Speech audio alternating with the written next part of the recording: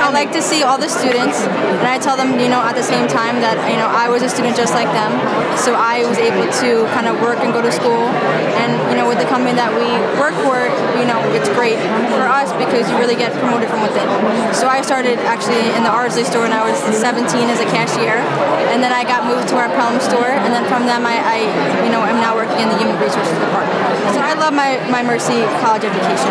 Even now when I walked in, I miss it. So I'm planning hopefully to go back for my master's eventually. But the teachers are great. I learned a lot, kind of, educationally, but also, for life lessons that they taught me for business.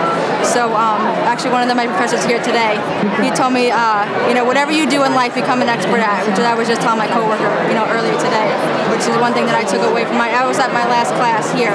So I did enjoy it here. Whatever it is that you kind of aim for, there's always going to be the chance that you're able to achieve it with a lot of hard work and, focus. You can really do whatever it is that you would like.